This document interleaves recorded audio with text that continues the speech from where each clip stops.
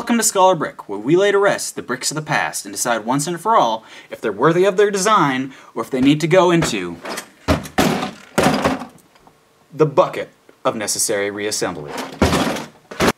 Today's set is the 2152 Robo Raptor from the Roboforce theme. Roboforce was a subset of the LEGO Space theme released in 1997. Roboforce was essentially a good guy force to replace the Space Police, which were being phased out at the time. Unfortunately, Roboforce only created 4 sets, so this is a rather rare theme if you think about it.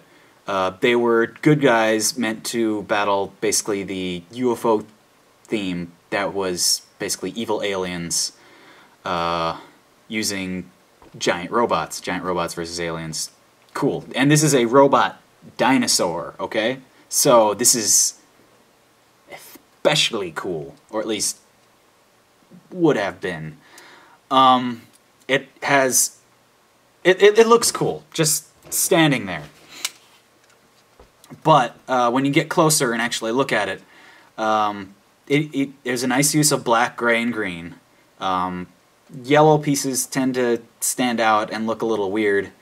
There are a number of tubes and basically electronic parts on it that make it, you know, it looks like a robot, and at the same time the shape is of a dinosaur, a raptor to be correct.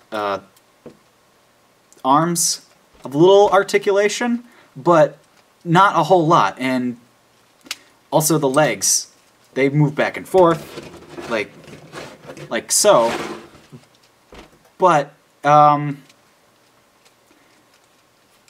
it wouldn't move very fast. Like it sort of shuffles along, as opposed to, you know, being able to run, and the arms just move up and down like strange chicken wings.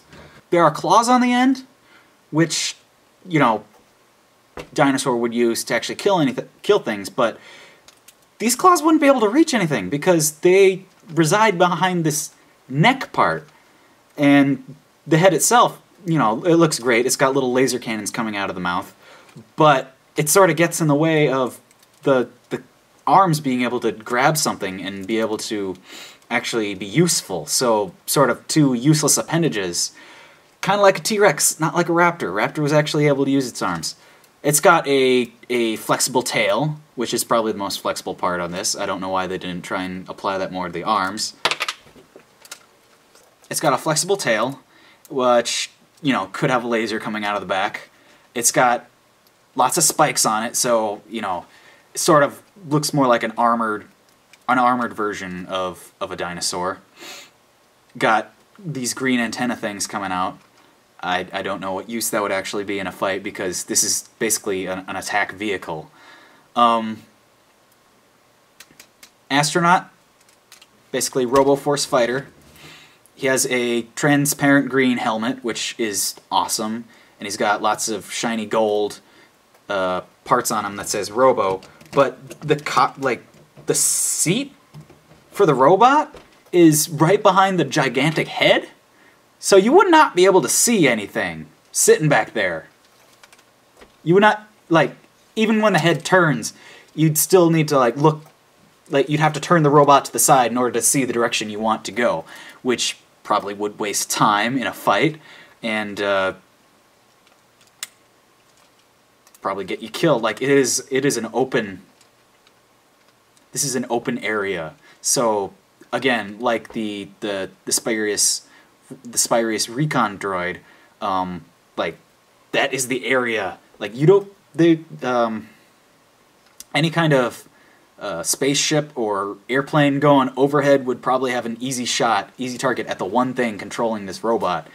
So, you know, that's poor design on their part. There's also little storage bins on the back side of the ankles. This is an attack vehicle. I don't know why you'd want to put storage in the ankles. So yeah, unique pieces, not a whole lot. There are some eyeballs and the use of this Robo logo everywhere. So, you know, it's a robot dinosaur.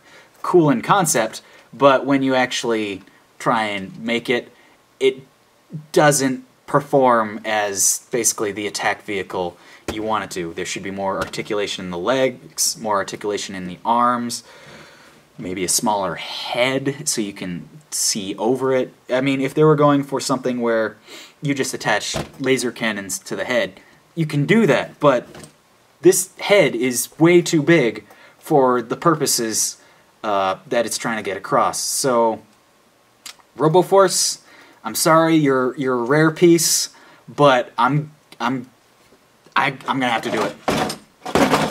There's just too many things wrong with your concept and your design. So